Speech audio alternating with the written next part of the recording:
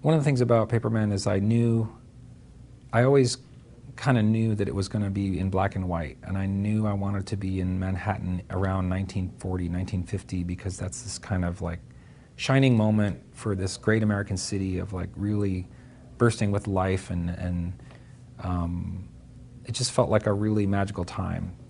I wanted it to be a rich, like dimensional world that you could feel like you could reach into. I didn't want it to be super flat, and this is something that John Lasseter pushes for a lot. He wants the audience to trust that that world is out there. He doesn't want to break the spell. He doesn't want you to be pulled out of the storytelling experience. He just wants you to be immersed in that storytelling. And I believe that there was a way we could do this that had a stylization to it, that did have that rich dimensionality, that rich tonal scale, and that did have this feeling that you could reach into that world and still feel like something fresh and new.